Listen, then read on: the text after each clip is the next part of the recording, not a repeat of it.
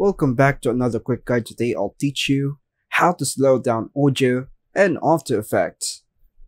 Slowing down audio and Adobe After Effects is a straightforward process that allows you to synchronize audio with video clips for creative effects, slow motion sequence, or matching a particular visual pace, while After Effects is primarily a video editing software.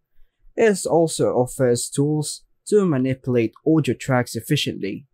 Here's a comprehensive guide on how to slow down audio and After Effects. Firstly, open the After Effects, go to Composition, Composition Settings, or just press Ctrl K, increase the duration of the composition if you want to ensure that the slowed audio fits within the timeline. Adjust the duration field to accommodate the desired audio length. Then hit OK. Next method, maintain audio quality.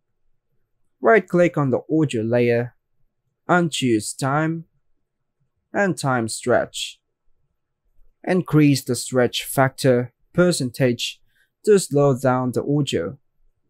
For example, setting it to 150% will slow the audio by 50%.